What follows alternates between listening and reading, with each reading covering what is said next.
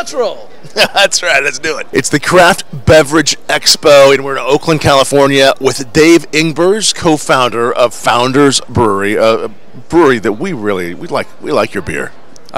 Thank you. A lot of people like our beer. I'm glad to be in that number, and now I'm glad to know you because we were just talking about the KBS, the Kentucky Breakfast Stout, which it's getting harder and harder to find. Yeah, well, KBS, every year we make more of it, and it's a labor of love.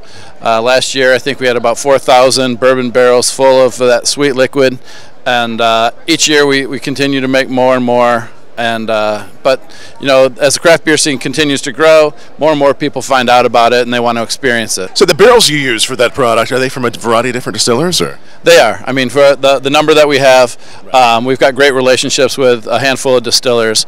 But and the barrels that we get are from varying ages as well. So you know, sometimes we'll get a bunch of 5 years, but we have 5s, 8s, 13s, some 24s. Yeah, so it's a variety. What do you think of the Craft Beverage Expo? Well, it's great. You know, anytime that we can get a bunch of people that are looking to get into the craft scene, whether it's wine, beer, or distilling, it's really exciting. And what do you see for the future of craft brewing? All the young generations, all they're going to know is craft beer. Every town has their own brewery, and that's great to see that people are getting engaged into craft beer at a very early age. Favorite beer experiment that you've tried, maybe never released, that you? Well, we're always experimenting with different recipes and different. We do a lot of barrel aging, different adjuncts.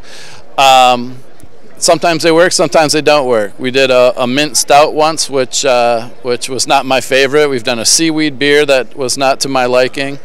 So we're not afraid of putting things into beer. One of my favorite beers that we've done is called Spite. It's a hot pepper beer brewed with Serrano, Poblano, Anaheim, Jalapeno, and Habaneros. And that was really exciting. When will the new brewery be? Let's see. We just broke ground on it, 3-4 months ago. So it'll be in 17. Okay. Yeah. Excellent.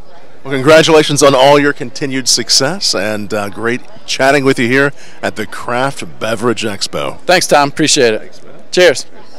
Nice to meet you, man.